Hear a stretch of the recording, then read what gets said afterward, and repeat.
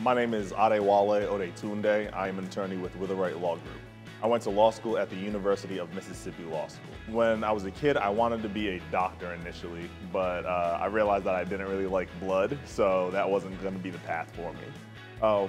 Outside of personal injury, I think I'm an expert in everything if you ask my wife. But no, I love sports. I love football, so I probably think I'm more of an expert in football than I actually am. Something that people would be surprised to learn about me is I was actually the 2009 SEC triple jump champion. One case that has stuck with me is actually a case that I still currently have. A client was hit by an 18-wheeler, has a brain injury. He was 24 at the time, and his life has really been turned upside down as a result of it. And it's not just him, it's his family as well. So it's something that I think about on a daily basis.